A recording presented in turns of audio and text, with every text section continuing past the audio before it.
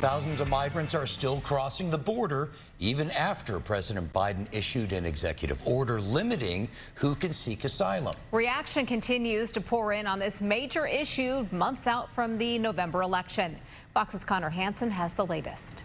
In other countries, we are not wanted as migrants, so they don't allow us to enter like this. Wednesday was the first full day since President Biden issued an executive order meant to reduce illegal border crossings. Hundreds of migrants from all over the world were caught on camera crossing from Mexico anyway.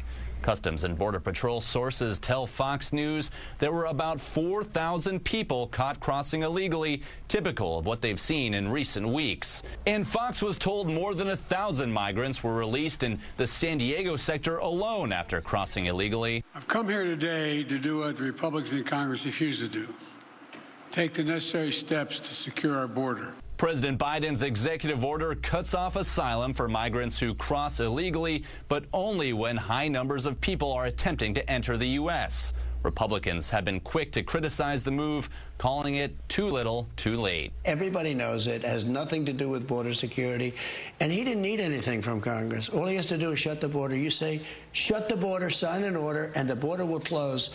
I did it. And some Democrats aren't happy with Biden's order either. I think it's disappointing, and I think that we really need to make sure that we're actually solving the problem, which requires expanding a path to citizenship.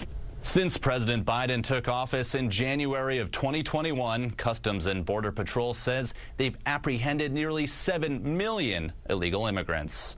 In New York, Connor Hansen, Fox News.